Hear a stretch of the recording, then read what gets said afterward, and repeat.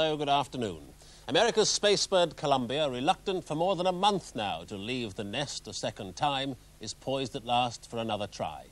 8 days ago, it came within 31 seconds of liftoff. Today, there was another 2.5 hours delay. They say now she'll go in just under 15 minutes' time, at 3 o'clock our time.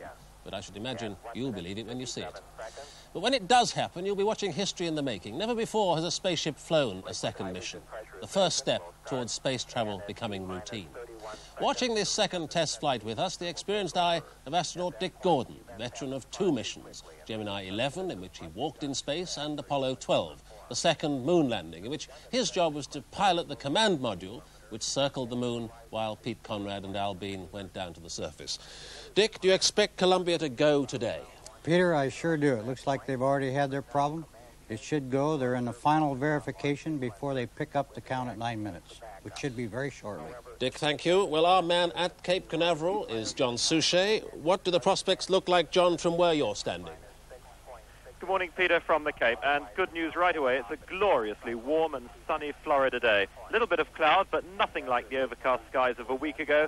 As long as it flies, you'll get a much better view of the launch today than you would have done a week ago. A little bit of wind, which is not a problem for the launch. What worries them is that if they have to abort soon after the launch, they'll have to bring the shuttle back to the airstrip here, and in that case, wind could be a problem. But at the moment, it's all clear for a launch.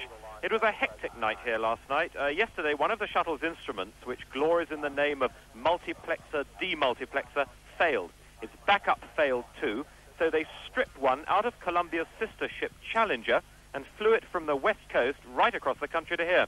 It was installed overnight, it works, and it's beginning to look as if Richard Truly will celebrate his 44th birthday with a trip into space, but nobody here is guaranteeing it. Back to you. Well, you heard John Suchet there mention that problem that was rectified overnight. We can now see the new part arriving at the Cape and being loaded into Columbia. There we are. Dick, what are they bringing? What is it? Well, you heard John say it was a multiplexer, demultiplexer.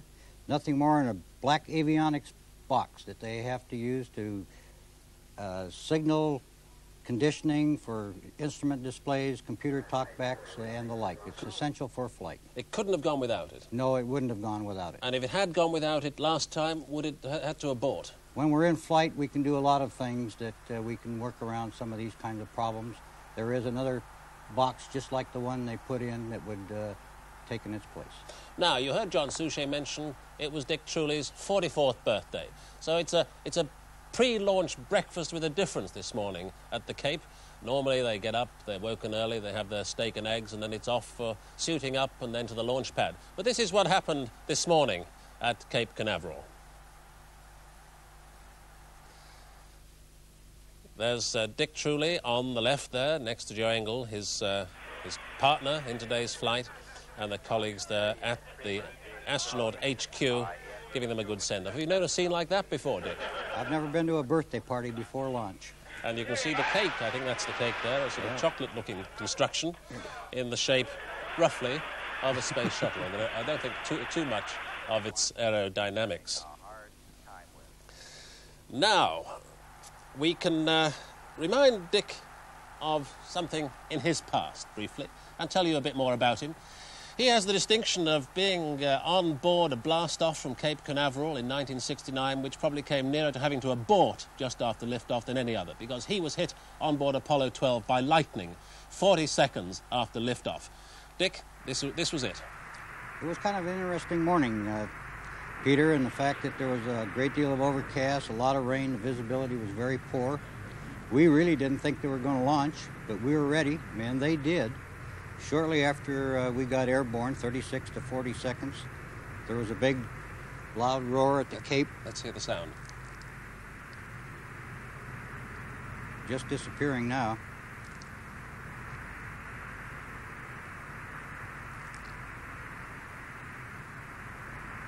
And then Pete Conrad reported... Well, he reported that everything lit up like a Christmas tree when the electrical system went out. We really weren't quite sure what happened. Pete saw a blue flash, and we were quite sure then it was lightning. Now, we're coming up to the most critical part of the countdown, today's countdown, that is, the 9-minute mark at which the launch director must decide whether all his pre-launch checks allow him to go ahead. So, will it be 9 minutes and holding, or 9 minutes and counting? John Suchet is at the Cape listening with us. Yes, Peter, we're approaching the end of the 9-minute hold. This is the hold in which the final checks are made, and at the end of it, if all is well, the go for launch is given. And after this hold, assuming that all is well, an automatic launching system begins. And of course, it was at this stage last week that things started going badly wrong. So I'll let you hear now Space Control, Launch Control announce the end of the 9-minute hold.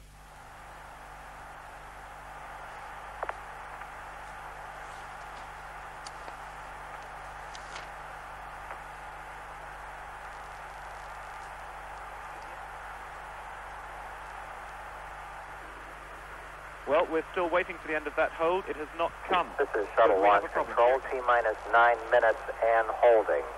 Launch Director George Page asked for a slight delay in picking up the countdown at this point while he checked a couple of things which he heard during the countdown.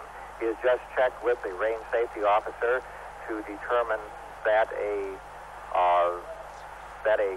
dropout of the main carrier wave that is used by the range safety people is not serious, and that a backup carrier signal is satisfactory. He is also checking on several other things, and we will get back to you as soon as a determination has been made to pick up the countdown. This is Shuttle Launch Control. Well, Peter, you heard that. There has been an extension of the hold indefinitely, but we're told that the problem is not too serious. But for the moment, there is an extension of the hold. Dick Gordon, how serious do you think that sounds? Peter, it sounds like we've been here before, but it sounds to me like it's nothing more than a communications problem. The range safety officer does have a backup system, but I'm sure George Page wants to make sure everything is in his favor before he commits to picking up at 9 minutes. Who is this range safety officer? He's the officer there that's watching the trajectory of the booster and the shuttle during its launch phase in case it deviates from predicted trajectories, so they can alert the crew of a possibility of an abort situation occurring. He has a responsibility to make sure that that booster is clear of the beach. So there's no problem being picked up inside the orbiter? No, it's a communications problem in his own particular network, nothing to do with the spacecraft. So at least that sounds okay. Well, I'm hopeful that we'll pick that up pretty quick. Well, let's move on now. Let's just talk about what's different for a moment about this second test flight while we've got a few moments in hand. It's longer for a start, 83 orbits instead of 36. The first flight in April was 36. It's orbiting lower because it's slightly heavier, and it's heavier because of a number of experiments that are being carried. It's got its first payload, scientific payload on board. Perhaps the most dramatic piece of new equipment being carried by Columbia is $100 million worth of bionic arm. And here it is. And in fact, bionic is quite an apt description of this 50-foot cherry picker. It has a rotating shoulder socket, an elbow that moves in only one direction, and a wrist that has two joints and moves both ways. It was built as Canada's contribution to the shuttle technology. Now, its main task will be to lift satellites from the payload bay and position them in space, and to retrieve satellites in need of repair. Its camera could also inspect the shuttle itself for damage to the tiles of the heat shield, as happened on that first test flight.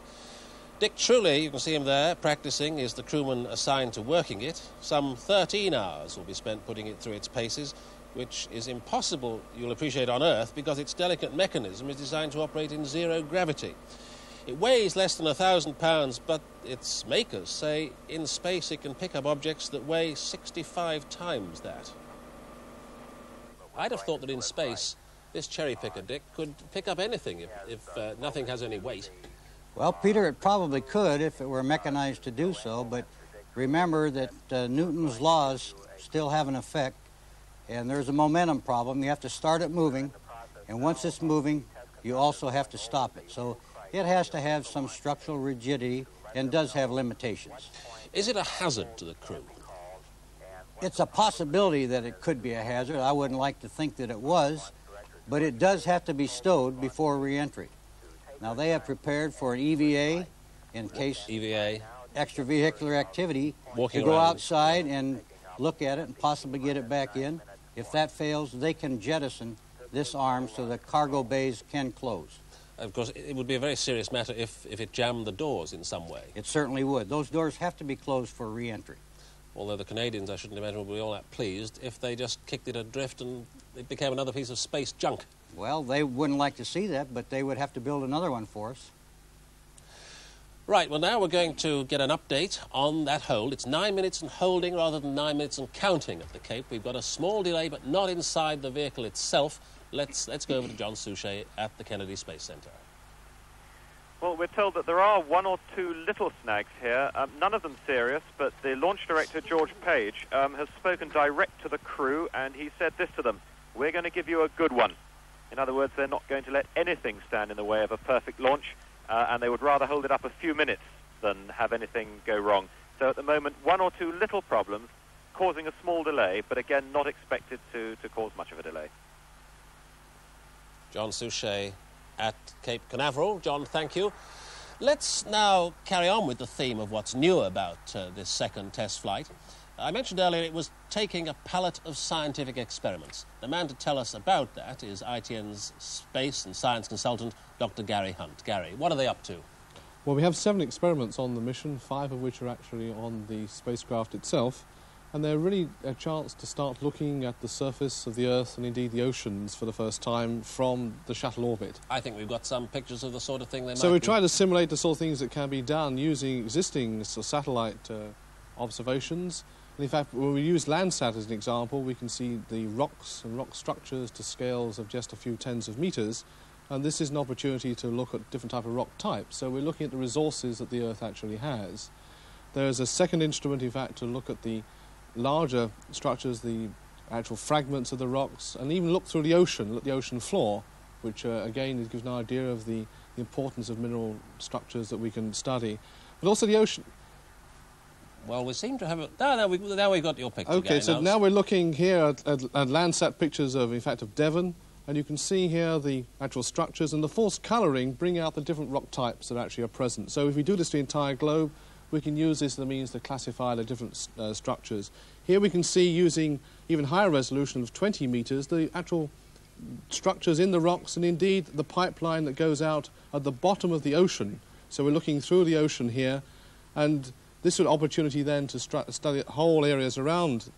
And these are looking at the structures in the ocean itself for heat transport, again relative to climate. So these major experiments are our first opportunity to try new experiments on Space Lab.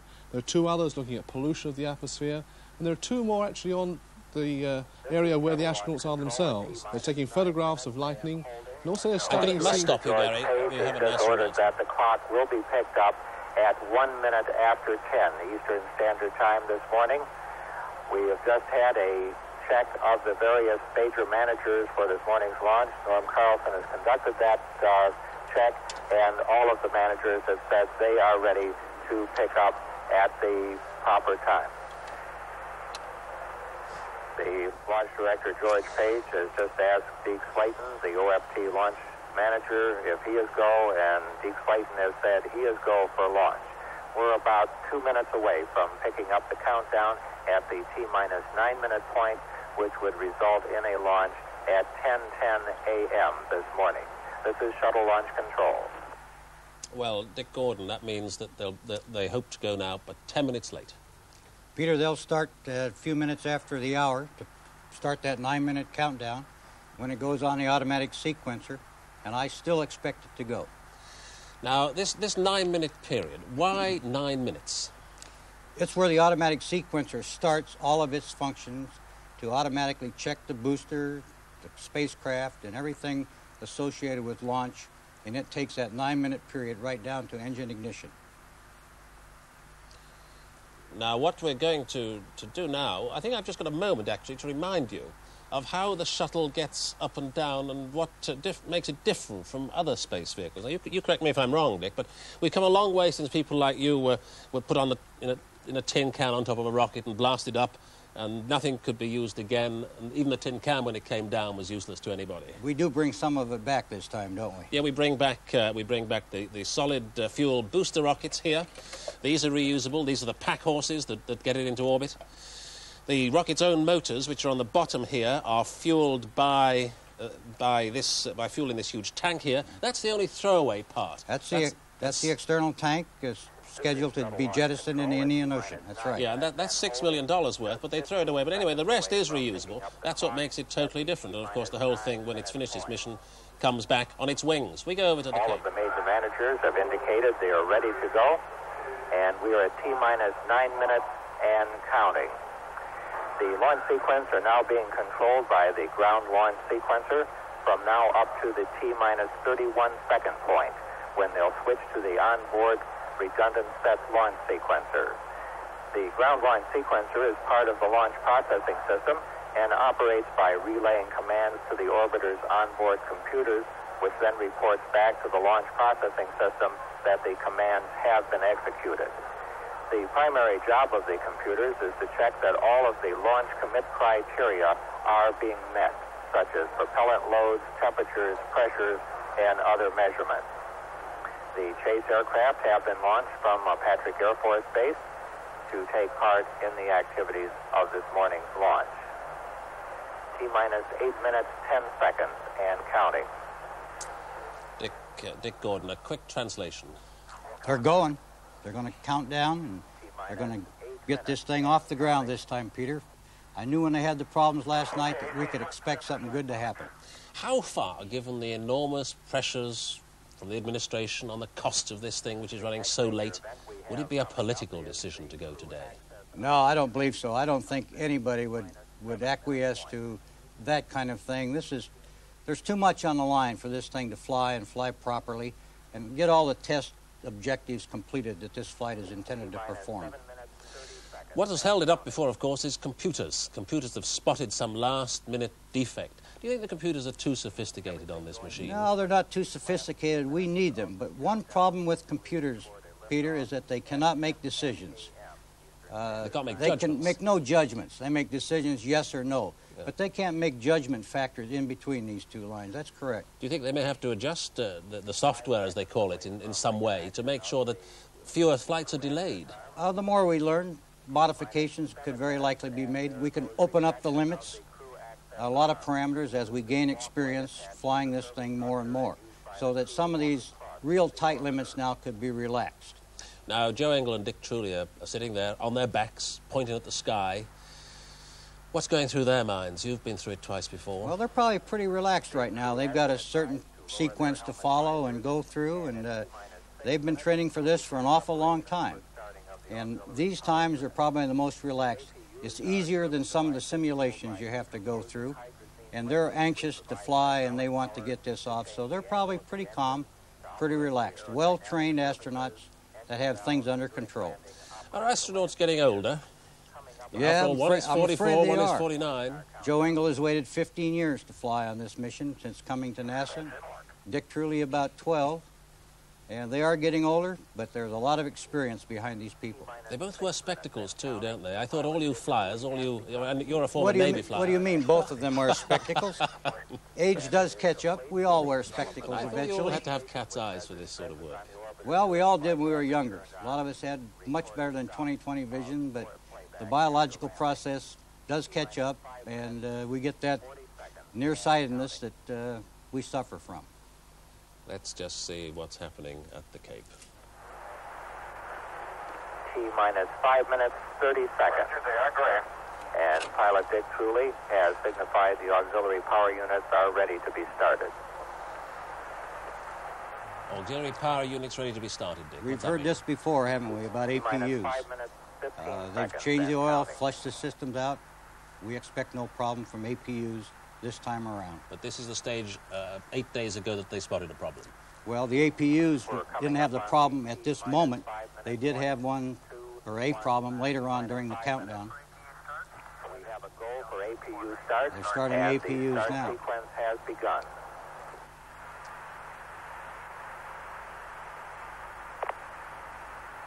Those APUs are being started. Last time was T-minus paraffin in the 4 filters. minutes, 44 seconds and counting. Yes, sir, that work. Minus 4:30. T-minus 4 minutes, 30 seconds and counting. We have a total of 16 minutes of hydrazine supply for running the APUs prior to a liftoff.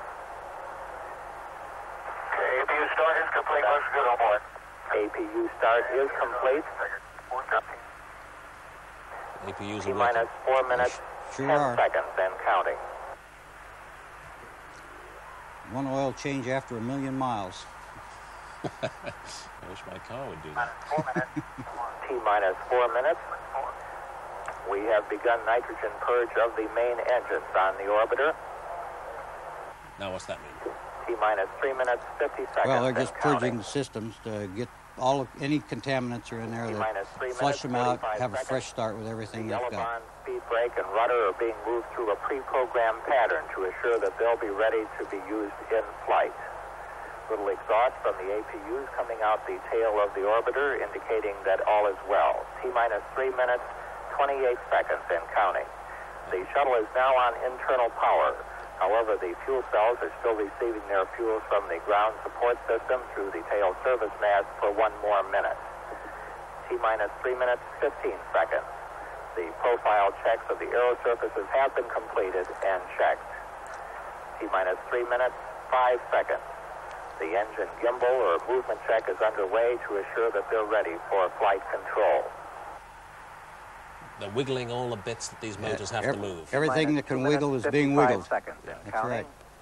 The LOX valve on the external tank has been closed and pressurization begun. After the tank is pressurized, the hold capability is limited. T minus 2 minutes, 40 seconds. We have cleared the caution and warning memory. The gaseous oxygen vent arm is being retracted.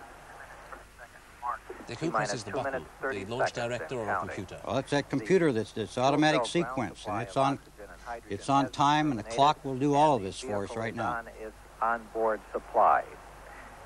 T minus 2 minutes, 15 seconds. The main engines have been gimbaled to their start position, and the pressure on the liquid oxygen tank is at flight pressure, coming up on the 2-minute point. T minus 2 minutes and counting. The liquid hydrogen vent valve has been closed and flight pressurization underway. T minus 1 minute, 50 seconds and counting. Copy. The gaseous oxygen vent arm is almost fully retracted. T minus 1 minute, 40 seconds and counting.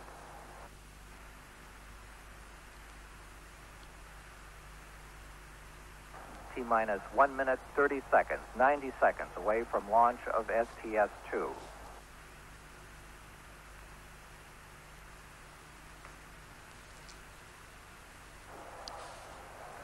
T minus 1 minute, 15 seconds and counting. The liquid hydrogen tank is at flight pressure. Coming up on the 1 minute point in our countdown, everything going smoothly. T minus 1 minute and counting.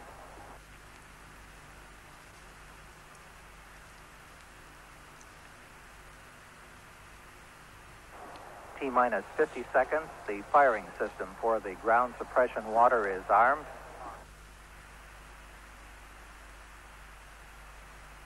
T minus 40 seconds. Development flight instrument recorders are on.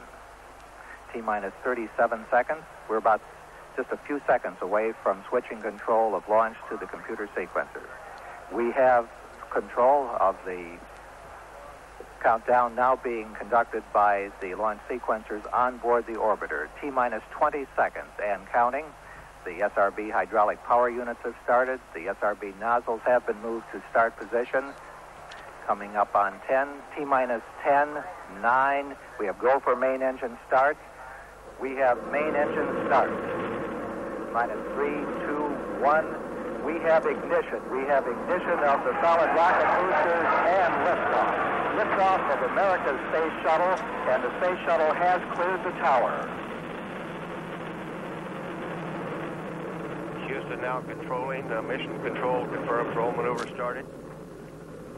Rolling to the proper azimuth for launch. 20 seconds. Thrust looks good. 25 seconds. Roll maneuver completed. 30 seconds. Columbia now 1 nautical mile in altitude. 35 seconds. Status check emission controlled by Flight Director Neil Hutchinson. Given a go at 40 seconds.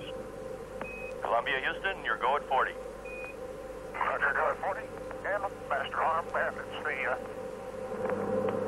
48 seconds. Throttling engines down for Mexico. Roger, ignore the master alarm, Columbia. Okay, coming up on parade of maximum aerodynamic pressure on the vehicle. Mark 1 minute. Columbia now 5 nautical miles in altitude, 3 nautical miles downrange. Velocity now reading 2,300 feet per second. 1 minute, 8 seconds. Pass through Max Q. Columbia still looking good. Throttling engines back to 100%.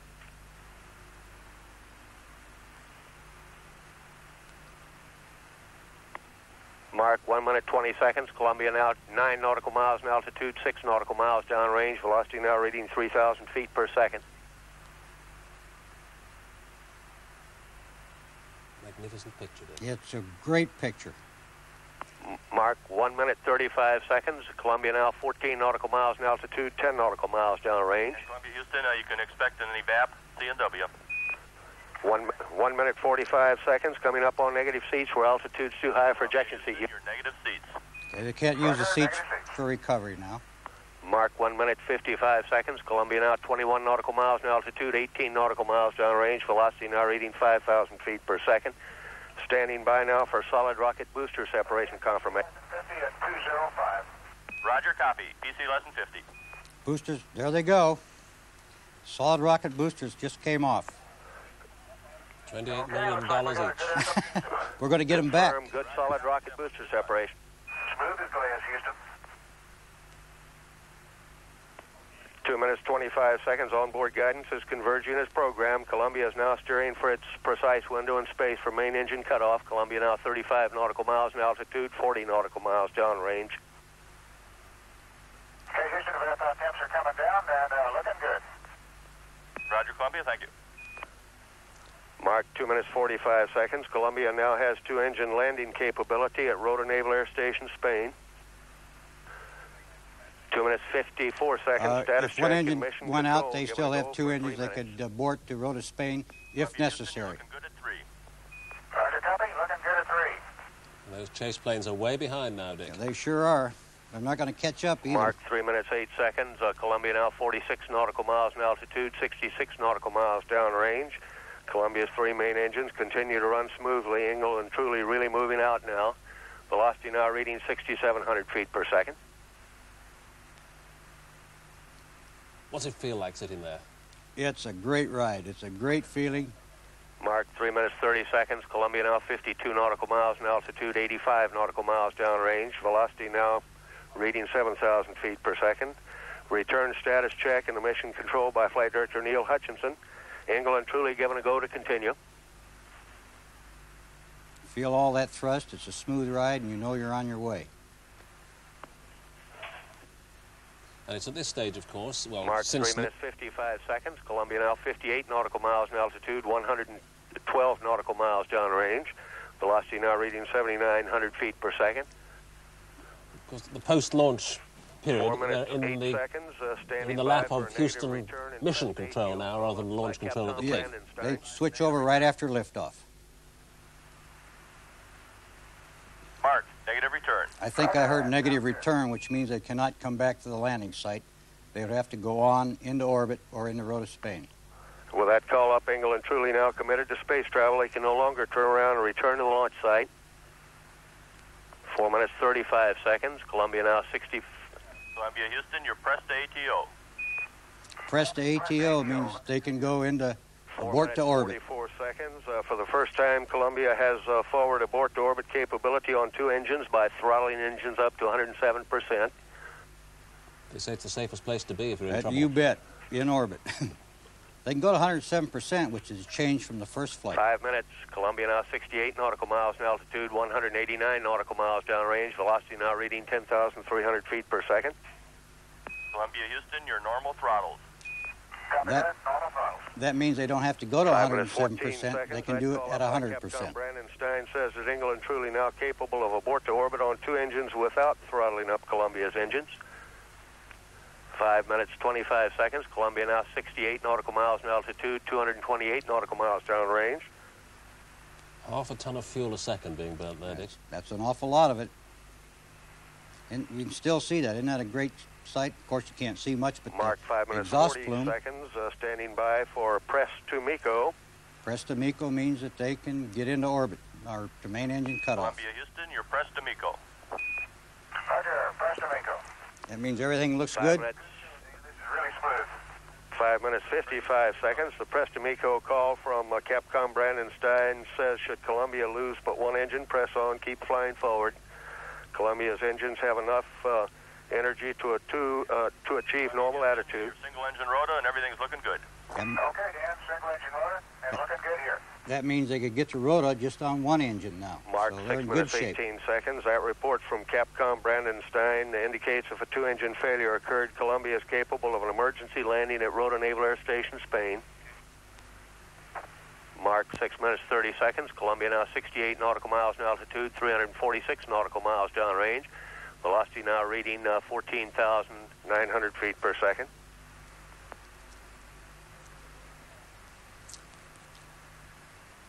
And a couple of minutes now from main engine cutoff. Mark 6 minutes 50 seconds. Columbia now 67 nautical miles in altitude, 397 nautical miles downrange. Columbia pitching over now, diving to increase velocity, decrease altitude, giving Columbia her most favorable attitude. 7 minutes 5 seconds. Standing by now for single engine press to MECO.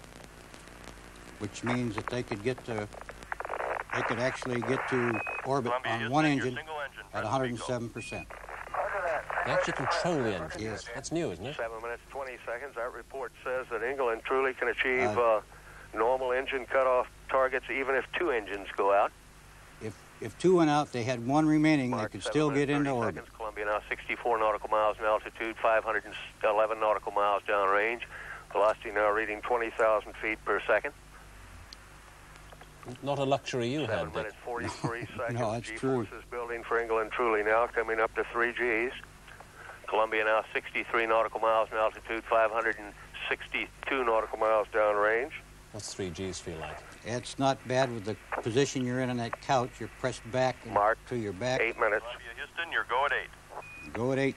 Another half a minute. Columbia's main engine engines shutdown. slowly being throttled back now. Should be throttled at 65% at 6 seconds before main engine cutoff. Columbia now 63 nautical miles in altitude, 645 nautical miles downrange. Velocity now reading 24,000 feet per second. Only 1,000 more feet to go.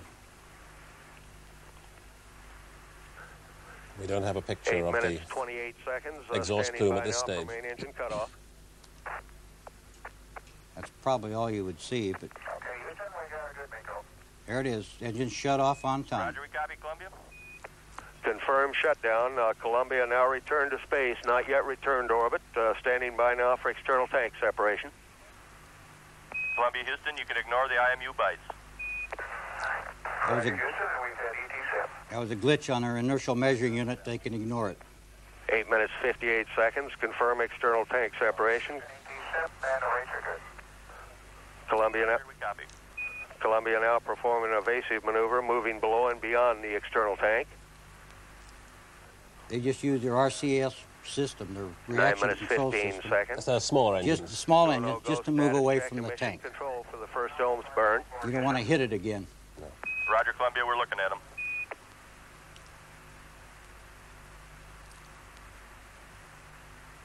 And now those smaller engines give it the final pushes to orbit. Yes, their orbital maneuvering system Columbia, engines, Houston, your go for nominal ohms 1 and for APU shutdown on time. which will occur about 10:30. We're maneuvering to attitude now. They're maneuvering to the proper 9 minutes, attitude 44 to make seconds. that burn. Columbia now maneuvering to ohms 1 burn attitude using the two 6,000-pound thrust engines. Ohms 1 will be posi grade, moving Columbia forward and higher on her flight path, placing Columbia in orbit. But until the ohms, the orbital maneuvering system, comes in, they're coasting at the moment. Yes, There's they no are. power on. They are coasting, and they're really not in orbit yet. Columbia, Houston, we're They convinced have to those make that IMU burn. software bites right at MECO, no problem. Okay, and we've got free on loop. I believe it's about 10, but we'll catch it in a minute. As soon as we I didn't catch that. Did you, Peter? No. Faded out on us. They must be losing signal right now, which means just a temporary loss of communications.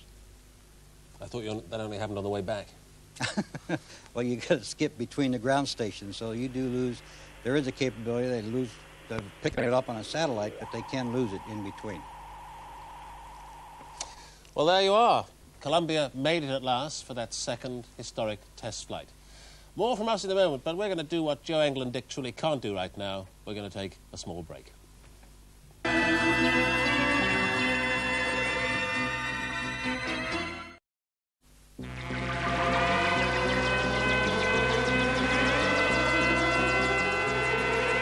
Welcome back to ITN Space Studio. If you're wondering what's happened to your regular programme, I believe it's Hazel, who should be on right now. You will be seeing it, but next week. For now, let me just tell you, if you've just joined us, that you've missed the most sensational launch, the second launch, the second test flight of the Space Shuttle Columbia. But we will be showing you again later on in the programme before we go. But now, we've got some more picture-in from the Cape. Earlier this morning, before the launch, of course, of today's crew, Joe Engle and Dick Truly, who waited between them some 30 years for today's flight, which went absolutely perfectly, suiting up, getting into their gear for the flight. Dick Gordon, Apollo 12 astronaut. Is this the same sort of gear as you wore? No, Peter, it's not. This suit is particularly designed just for the use of the ejection seat. The ejection seat can be used up to 120,000 feet. It's not an extravehicular activity suit. It's just for use in case they have to leave the shuttle, leave the booster, and come back down in parachutes. And that's really what it was designed for. And here they are, leaving the astronauts' headquarters building for the pad. Do they carry on board the shuttle an EVA suit, a suit they can get out and walk in as you do? Oh, yes, they certainly do. And one of the tests during this flight will have Joe Engle donning this suit and going through all the procedures for an EVA up and to the point. You can see the convoy there driving past that. Now, what's that, Dick? That's just all the security and everybody that's what's that rocket? Oh, that's a Saturn V, I believe, sitting there, wasn't it? On its side. I've never seen one on its side before. Not the view you're used to getting of a Saturn V. Now, one of the men themselves who will be piloting Columbia into space, who are now heading for orbit, in the upper atmosphere. Joe Engle and Dick Truly, they both waited, as I said, a long time for this day, their first blast-off. Joe Engle, in fact, got his astronaut's wing as long ago as 1964. A B-52 bomber used to carry a rocket-powered research plane called the X-15.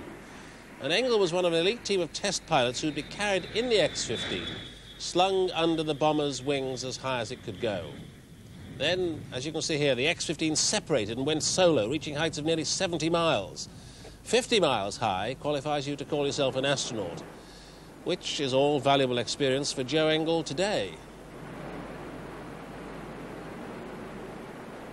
The techniques and the flight control systems, the manner in which we fly, of maneuvering re-entry from space back into the atmosphere, manage the energy, terminating in a conventional landing on a lake bed now, but eventually on a runway. That technique that we're using on the space shuttle was pioneered and in fact very similar to the same technique that we used on the X-15 20 years ago. We've got that knowledge and know-how and the confidence to do it. Dick Gordon, were you ever involved with the X-15?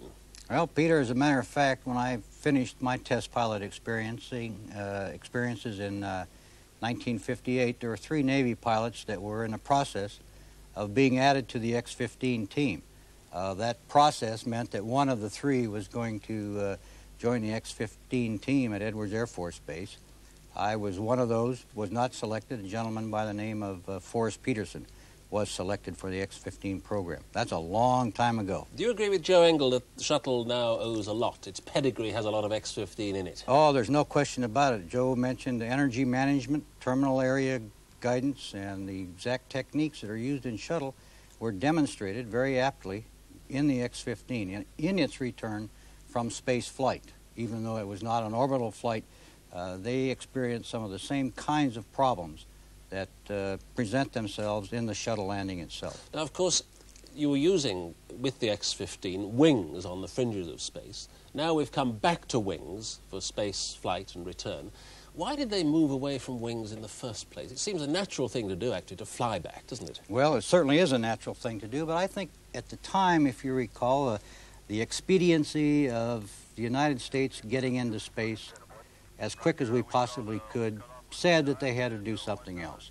And really those engineering and political decisions were made in the fact that Mercury, Gemini, and Apollo, which of course was mandated to go to the moon, that had to take a particular kind of vehicle. Therefore, it really interrupted the development or the follow-on programs that the X-15 really became the father of. When you talk of the expediency, including the political expediency, do you mean that because the Soviet Union started to throw men up into space, spam in the can on top of these big rockets of theirs, that the United States felt they had to compete at that level? I think very definitely. That's one of the very definite things, that one of the parameters that went into that decision-making process. And it was the fastest way for us to get men into space and compete, as we were in those early days of the space program, for orbital flight, and subsequently to fly to the moon and back. Do you think there is still a role for that sort of space travel, the expendable rocket, which simply throws up a piece of equipment? I do. It's something that really would have to take a great deal of discussion. We're seeing a method today in utilization of a shuttle to get experiments, cargo, into space. There is an argument or a hypothesis that could be presented that says to keep our expendable technology going, that we should continue to use expendables and very likely put some of that cargo into space where it could later be joined by the shuttle, assembled, or whatever the case may be in that particular regard. This method then would say that you could use a shuttle as a passenger vehicle as opposed to a cargo carrier. And there's a lot of sense in that kind of argument. We have chosen to go with the shuttle as both the passenger carrier and a cargo, but we have tended to neglect the expendable rocket side of that picture. Do you think the shuttle is an expensive way of carrying cargo? In some regards, yes, but the reusability of it obviously brings that particular cost figure down. The more we use it, the overall cost of that particular program will come down. But you can see the trouble and the problems we're having, even though it's a test program, of getting the vehicle into space. A lot of cargo-carrying expendables could put a lot of experiments and things in space that we could utilize. More from Dick Gordon in a moment, but let me remind you that the Space Shuttle Columbia got off safely and perfectly on its second test flight at 3:10. That's just under 17 minutes ago. Now, of course, it's headed for orbit. It'll take it about 40 minutes, just over 40 minutes to get into orbit. Let me go now to the Cape itself. Are we going to the Cape, to John Suchet, who I think saw the launch? I know saw the launch. John, how did it go down at the Cape? Oh, Peter, what a really thrilling sight it is to see it live. You don't actually hear the roar of the engines for about 5 seconds, just as it begins to lift off, and then you're completely enveloped by this amazing roar. But you know, in a funny kind of way, it's rather like listening to a large car being over-revved. I know you've had a marvelous picture of it at home, and it fills your screen, but when you see it set here in this vast swampland, you're reminded how small it is. And this roar is in proportion to its size, and you know, it really is smaller than a DC-9 going up into space, and you suddenly think, yes, this isn't just a rarefied form of a space adventure. This is the beginning of passenger travel in space. And when you realize that, you suddenly realize that one day this could become an ordinary means of travel. And the overriding impression you're left with here is that this is a useful thing. This is maybe what we or our children will one day be riding on. Quite an amazing sight. Back to you. John, thank you very much. Well, earlier in the programme we interrupted Dr. Gary Hunt, who was giving us an account of the other big first today. That's the payload which the Space Shuttle Columbia is carrying into space for the first time. A number of scientific experiments. Gary, we got as far as the 2 experiments in the cabin. And I think you were telling us that one of them actually consists of, a number of plants which have gone into space. Yes, in fact, we're growing plants in zero gravity, which sounds a strange thing to be doing, but also we're looking to see how these plants develop with different sort of moisture contents. And this could have valuable implications for later utilisation of this region. Also, they also have their handheld cameras. I'm sure Dick has used these himself. And, of course, one of the things we want to know more about the development of large storms, lightning effects and so on, which we've seen affected Dick in his early space travel. So they're photographing lightning and using this to provide information which hopefully will help in weather forecasting too. So even astronauts got scientific jobs to do. How long is the waiting list among scientists to get their experiment into orbit? Well, we have proposals that have been going around for several years. I was involved with one selected several years ago, and then the waiting list can be 3 to 5 years. It can then be flown. It doesn't mean to say on the next shuttle flight. You may have to wait several years after that, but it could be put on a free flyer. In other words, a mission that was not coming back to Earth. So we could use shuttle as a testing ground. That's the new development. But what's the central reason it's so important to scientists? I'm talking of the peaceful applications. We'll come to the military ones in a minute. But what's the central importance to this to scientists to get an experiment into orbit? Well, of course, if you take my own field in meteorology, we're trying to improve our understanding of the weather, and we want to develop new experiments to learn certain new facets about the environment. And this is a way we can try out an experiment, then build another one and try it out again before we put it in orbit where it can stay for several years, giving us continuous data. This is a training ground, an opportunity which previously we had just used balloons for the very occasional flight. So this is a whole new concept, and I think it's going to make a dramatic step forward for space exploration and space studies. Now, of course, in the list of payloads that are queuing to go into space aboard Columbia, there are a very high proportion of classified experiments, experiments sponsored by the United States Department of Defense. And the Soviet Union have complained the shuttle is being developed primarily for military purposes. And it would be surprising indeed if such huge sums of money, getting on for $10 billion, were put into rocketry in this day and age without there being a strong military flavour. Our defence correspondent, Geoffrey Archer, looks at some of the possible military applications. Between them, the Americans and the Russians have some 70 satellites in space working specifically for the military. Communications links provide instant transmission of vast amounts of information between soldiers in the field and their commanders. Spy satellites using TV, film and infrared sensors can spot the locations of weapons with remarkable accuracy. Navigation satellites will give an exact position on the globe to within a few feet to ships, planes and even individual soldiers. But with the military relying on space, the vulnerability of satellites to attack is becoming a major worry. The Russians have tested killer satellites which chase other spacecraft and blow them up, and they seem to have had some success. The Americans now plan to use the high-flying F-15 fighter to launch a missile which will home in on satellites. But the shuttle makes the use of space cheaper, and some Pentagon chiefs think the way to protect satellites in the future will be to use gigantic lasers in space as ray guns. Recent American research indicates the technology for lasers with 1 million watts of power is feasible. But the equipment to find distant targets and to aim a laser to burn a vital spot up to 10,000 miles away has yet to be built. But the Space Shuttle will be taking up just such equipment for testing in a few years' time. And indeed, the large and relatively cheap cargo carrying capacity of the shuttle will be vital to get into orbit the very large components that a laser battle station would need. All right, let's get a comment from Apollo astronaut Dick Gordon. Dick, do you believe shuttle would ever have been built if it didn't have a prominent military role? Oh, Peter, it would have been a very difficult thing to justify if it hadn't. Back in the early days of the design of the shuttle, DOD had a very strong input.